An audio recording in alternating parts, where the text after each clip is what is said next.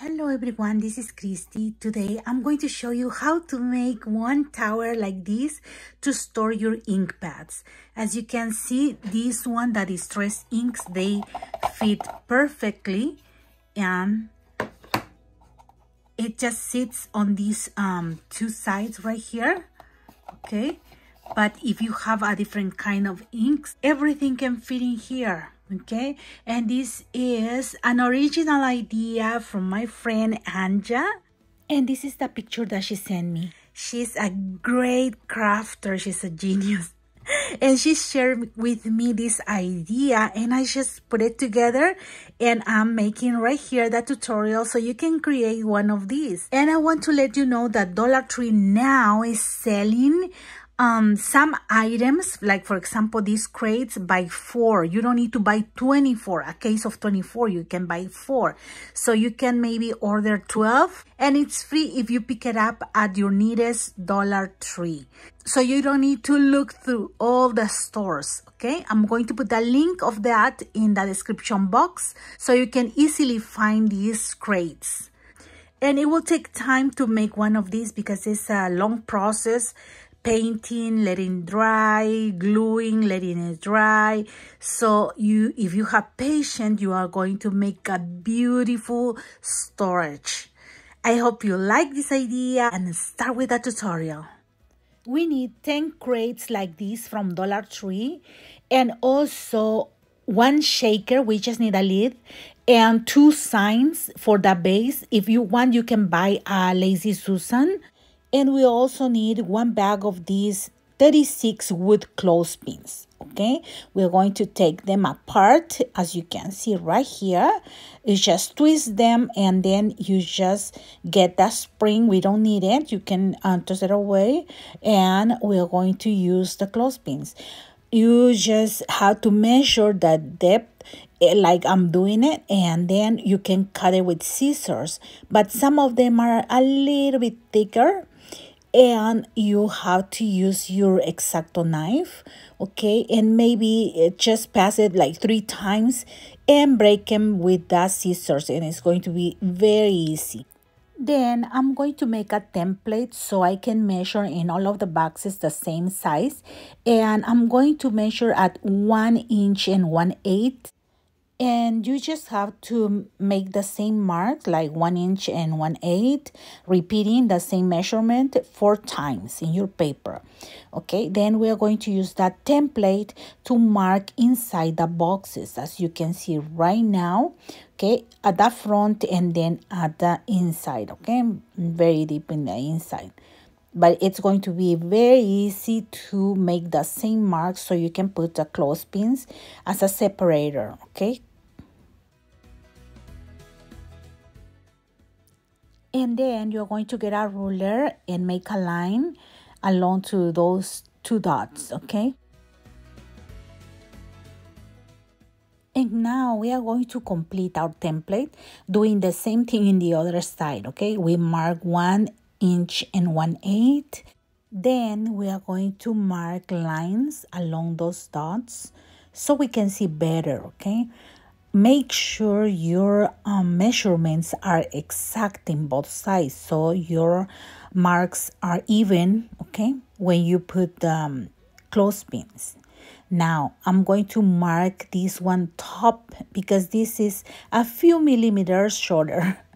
So after I'm done with the boxes, I'm going to do the same thing now, but after I'm done with the boxes, I put X on the top so I know that I measure that way, okay? And we are going to make the same thing to 8 boxes. And this tower holds 40 ink pads total. And this is how we are going to glue the clothespins on the sides. And I'm going to use this woodwork glue from DollarTree to attach the clothespins in the boxes.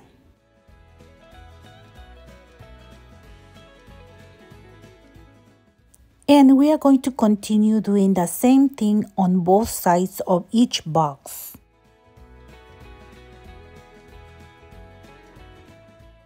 And after you are done gluing, you can grab a piece of chipboard and see if they are at the same level. If they are not, you can fix that before the glue dries. Do not use hot glue for this project. You can use any brand of wood glue. Wait for 2 hours until the glue dries and then you can start painting.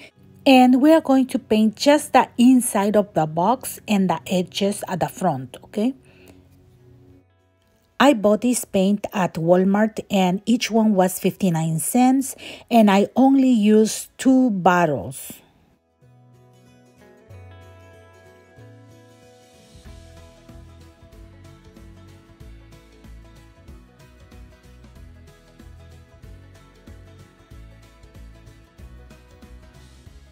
After you are done painting them, you have to let them dry for about 2 hours.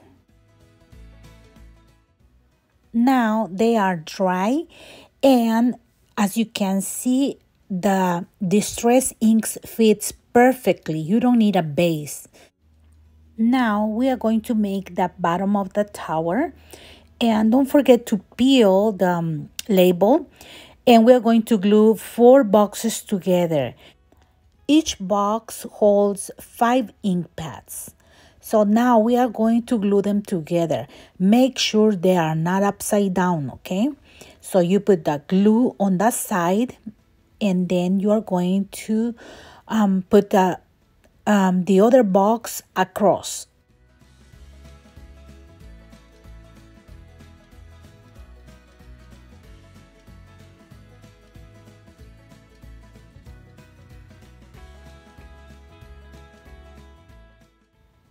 Now we are going to continue gluing the 4 boxes. As you can see, we are going to put the glue, and that's the best thing of the wood glue, that doesn't dry instantly, so you can fix them at the end after you put them all together, okay? And then we are going to hold them so they can dry very tight, okay? And as you can see, I'm just putting all the boxes first, okay? And for the last one, we are going to glue on that side and then on the side of the other box, okay? So you are going to just spread the glue and then on the side of the box that goes on top. See? Always look that they are not upside down.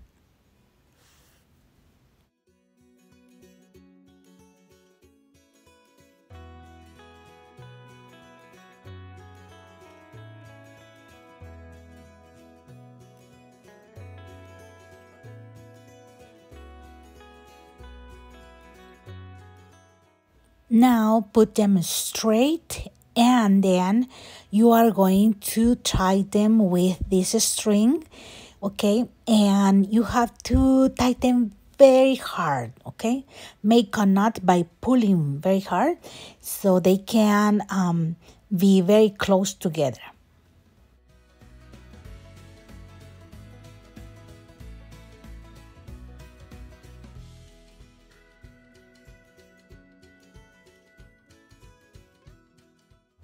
And after that, okay, see on the edges and make sure they are straight and all of the sides. Then do the same thing with the other 4 boxes and let them dry for at least 2 hours. Now we are going to glue them together, and I'm going to use this glue because I was running out of the other one, okay? And this one was a Gorilla wood glue, and this glue dries very fast. After you put a generous amount of glue, you are going to place the second part of the tower on top and make sure you put them straight very fast. And then you are going to use the clamps. I'm using this one from DollarTree to secure and put them together so it doesn't move, okay? And after you finish with the clamps, you are going to put something heavy on top, okay? I'm using 2 punches that are heavy. Now I let it dry for 1 hour, and I'm going to start painting the sides of that tower. Okay, I'm going to keep the clamps and the holes, the two towers, and I'm going to paint all of the sides. When you are done, you have to let it dry for at least 1 hour. Now I'm going to use these two boxes that goes for the top, and I already painted the inside. Now we are going to glue them together. And as you can see, I'm applying the glue on one side only. And after I spread all the glue in there, we are going to put the two boxes together. And then we are going to use a string to tie them around. Okay, and you have to secure very, very hard. Okay, so it stays glued together.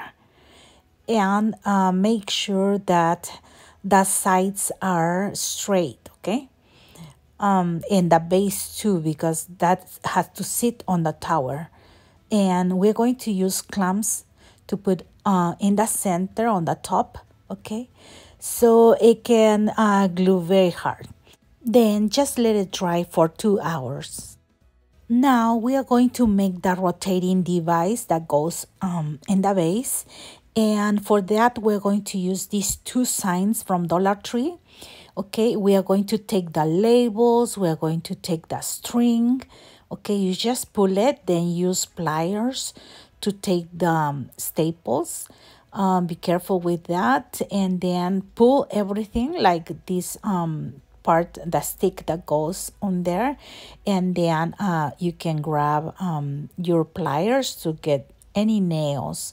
Okay, this is like a chipboard. Okay, this sign is made out of chipboard. It's not wood, it's nothing hard. Okay, so we are going to take all the papers that are sticking out.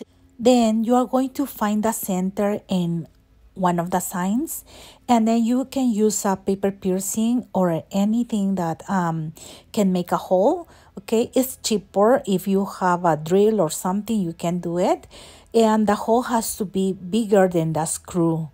This is the screw is like about 3/4 of an inch, and then you will need 2 nuts in one of these rings, okay, that will hold the screw. And then I'm going to make sure that the hole is bigger than the screw, okay? So it had to go underneath with no problem. So we're going to put this ring and then the screw, and then we are going to use the lid of the shaker, and we're going to put the 2 nuts. Okay, the first nut had to be loose. Don't make it tight.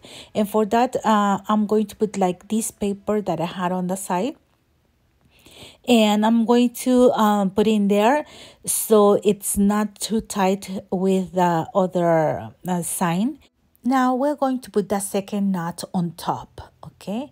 You twist it, and then you're going to get your pliers, okay? And hold the first one, okay? Hold the first one, and the second one tighten very hard with the first one, okay? And as you can see, it's going to be loose because you put the paper in between. Okay, now we are going to just glue them together. But before we glue them together, we are going to paint the edges of this sign. Okay, so we can have a better look. And I'm doing just a little bit of the edge, okay, like about 1 inch around, and then the sides, okay. And then for the other one, you're going to do the same thing, okay?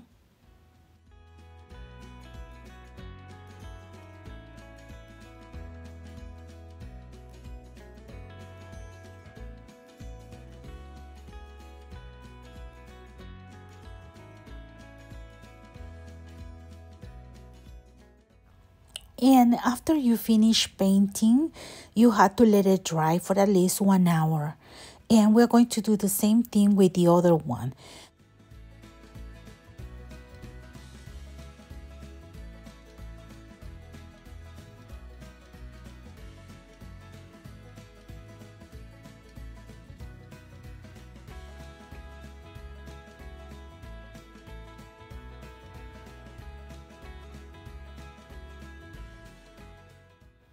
And after you are done, you are going to paint the boxes that goes on the tower, okay? And you can do the sides in the meanwhile.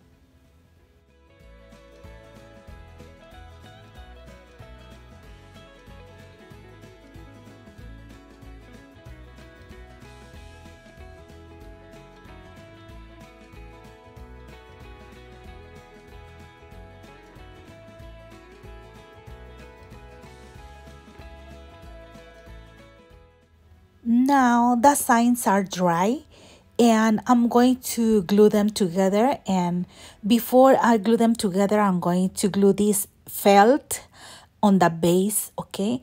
Because I always put a felt so my table cannot have scratches or nothing like that, okay? And I'm going to use this glue from DollarTree that holds chipboard and fabric very well. I already make a review on that glue and I love it. So I'm going to use that to glue the felt on top, okay, for the bottom.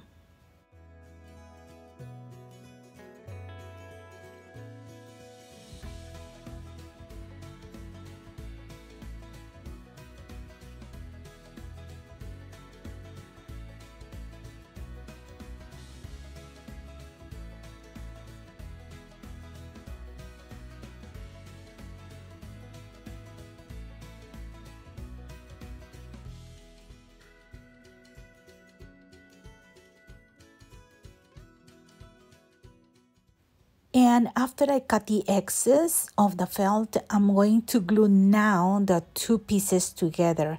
And I add glue all around lid that I use from the shaker. And I'm going to make sure they are centered. And I'm going to let it dry for at least 1 hour.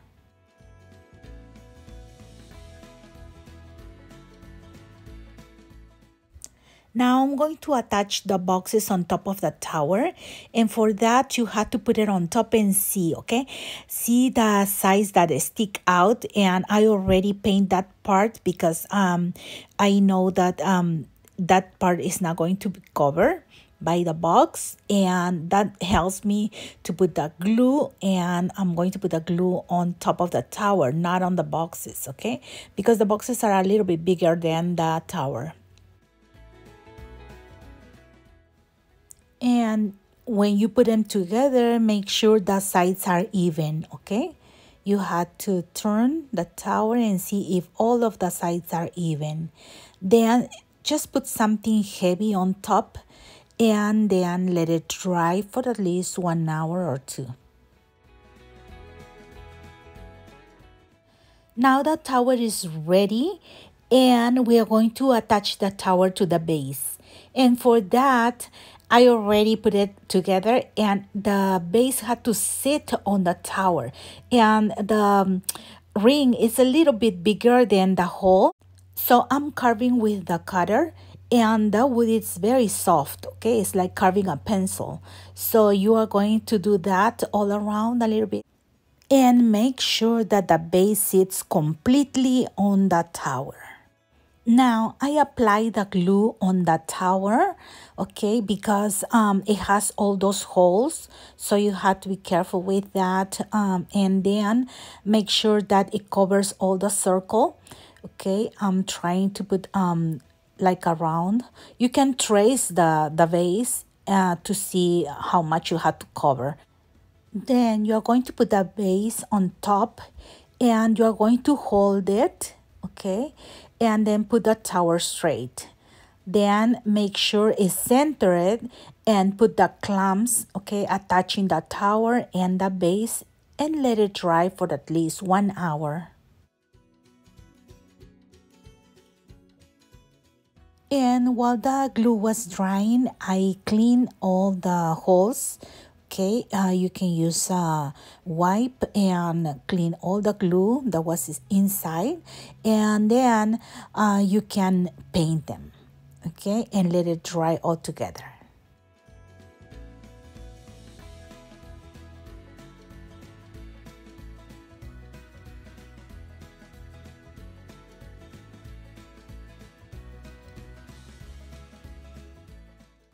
And this is how your tower is going to look.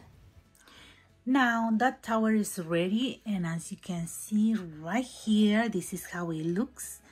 And I put this Velcro, and this is the hard side, okay, to put the sponges. And this is how it looks right here. And this is how it's going to look. See, all your distress inks, and right here the sponge that goes with it. See, so you have them all together. And right here I have more ink pads, and I put the sponges right here next to it. And I cut right here these chipboard pieces, and I recycle a binder, an old binder, and then I cut a piece of paper, and I just use tape, and I have a beautiful base. Can you see? A beautiful base for other ink pads that are not the distress inks, okay, smaller ones, like for example right here. See, and if you put a base, you can save all kinds of ink pads that you have, okay. And then on top you can save your stuff, okay. For example, I have right here this one, a container with my old pads right there. Then I have two of these, okay, for these sponges right here. And then I have embossing powders that I can use, and then I have a refill for the clear ink. And you can put something else, you can put brushes. I'm in love with this tower, and it was so easy and inexpensive. As I said, you have to be patient, and I hope you like it and make one of these to organize your craft room. If you like this idea, please like and share this video and subscribe to my channel. Thank you very much for all your likes, your comments, and for subscribing to my channel. Have a blessed day, everyone. Bye-bye.